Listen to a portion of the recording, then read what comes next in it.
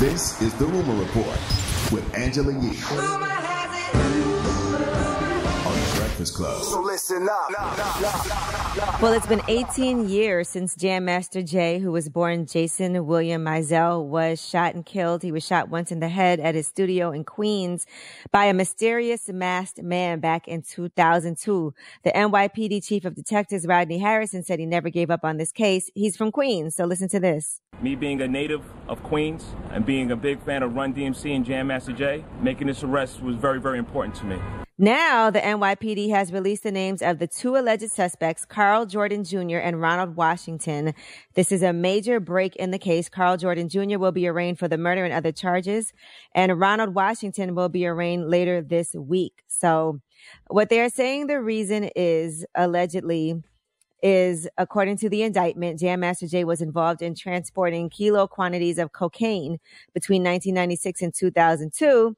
And in 2002, he acquired about 10 kilos of cocaine, which was intended to be distributed by Washington, Jordan, and others. But then he had disputes with Washington and a co-conspirator, and Jam Master Jay then told him he would be cut out of the transaction.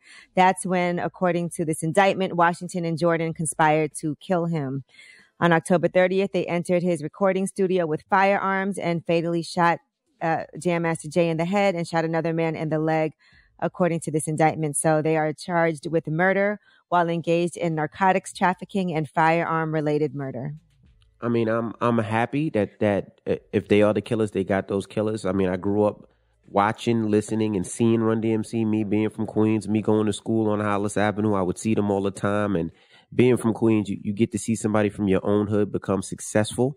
And the fact that he's helped so many different artists, from 50 Cent to so many of them, so many DJs like myself, like Clue.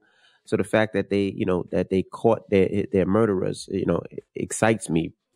And definitely rest in peace. I just hate to hear all the drug talk that they've been bringing up about, it was cocaine and he was moving this and that. I just don't like to tarnish Jam Master Jay's legacy. He was a great dude from one of the greatest groups of all time and just a great brother. Well, Carl Jordan Jr. was arrested Sunday. He pleaded not guilty Monday afternoon in a court appearance that was held via teleconference, and Washington is in federal custody. He'll be arraigned at a later date. He said he was convicted in 2007 of Hobbs Act robbery conspiracy stemming from a string of gunpoint robberies in New York City and Long Island. He was sentenced to 210 months in prison. He's scheduled to be released next year in April. Well, and here's a statement from the family, by the way. They said, first and foremost, we want to thank everyone who has reached out in support of our family today. We appreciate your kind thoughts and words. Upon hearing this news, we have mixed emotions. We truly hope that these indictments are a solid step towards justice being served in the murder of Jay. We realize there are other families out there who have lingering pain, who continue to wait for their own closure. And we pray that this case gives them hope. In spite of all the tragedies we've seen this year alone, we take comfort in our family, our faith, and in time's ability to heal all. We can only hope that this news brings awareness to the fact that Black lives do matter. We ask that everyone please respect our family's privacy as this case moves forward through the judicial system. That's horrible. Imagine thinking that you got away with murder and then 18 years later you get locked up. So that's just another prime example that you can never escape that karma. You can never escape that kind of energy that you put out. Eventually it will catch up. Imagine how thankful the family is now to at least know that the people who committed this crime and killed Jam Master Jay there'll be some type of justice and closure for them, like they said. All right. Now let's discuss the Democratic National Convention. Donald Trump has his Twitter fingers this morning. He apparently does not like some of the things that Michelle Obama had to say. Here's a refresher. Donald Trump is the wrong president for our country. He has had more than enough time to prove that he can do the job, but he is clearly in over his head. He simply cannot be who we need him to be for us. It is what it is. Well, he tweeted out this morning, somebody please explain to Michelle Obama that Donald J. Trump would not be here in the beautiful White House if it weren't for the job done by your husband, Barack Obama. Biden was merely an afterthought.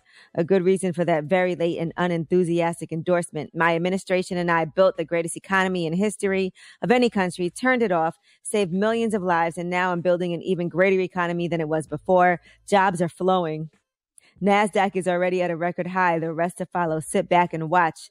The Obama-Biden administration was the most corrupt in history, including the fact that they got caught spying on my campaign.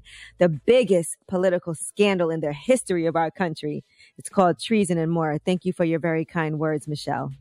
Now, he is right that, he is a reaction, to President Barack Obama. The having a black president scared half of America so bad that they wanted to get America white again. So they picked the most racist, bigoted product that was presented to them in the form of Donald Trump. That is a fact. He was absolutely a reaction to it. I have no idea. I really don't. I know the unemployment rate was at 40 million. I don't know where it's at right now. I know a lot of people have bounced back, but I don't know how much. All right. Well, I'm Angela Yee, and that is your Rumor Report.